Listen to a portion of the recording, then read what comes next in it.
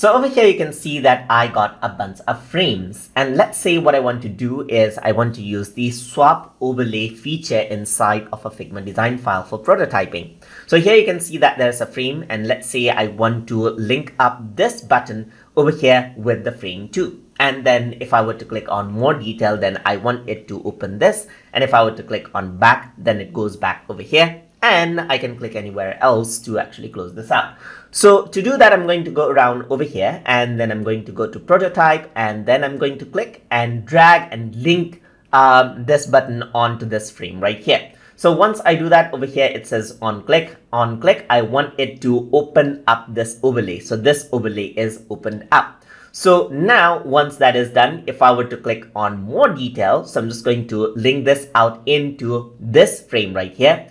I want it to not navigate, but I want it to swap overlays with this, as you can see right here. And if I were to click back, I want it to go back over here onto this frame. So I'm just going to click on swap overlay over here again. So that is how this will work.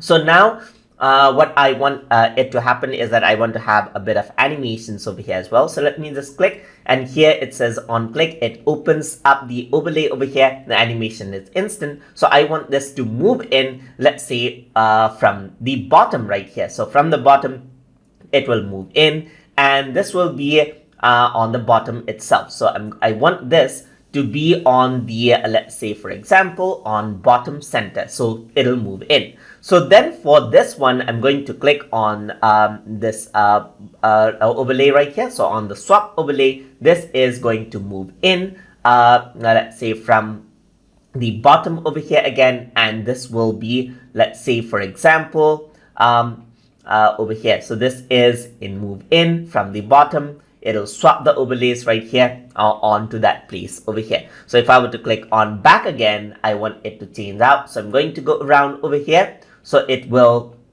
move in from the bottom again, as you can see right here. So I got a bunch of settings, as you can see right here. So this is what I have. So this is the open overlay. And what I also want to do is close when clicking outside of the overlay. If I were to click, then I want it to close. So once all of those settings are done, I'm going to click on the play button. And then what happens is that it opens this out right here, as you can see. So it has this overlay right here. So if I were to click on this button, it actually pops up from the bottom. Click on more details, then you got more. You click on back, then it swaps over here again. So you can really make your object interactive, as you can see. And if I were to click outside, it'll just go out. Click this again, click outside, it goes out right here. More details right here. Click outside, it goes over here. So you can see right here, there's more details and it pops back. You can go back and so forth, as you can see right here.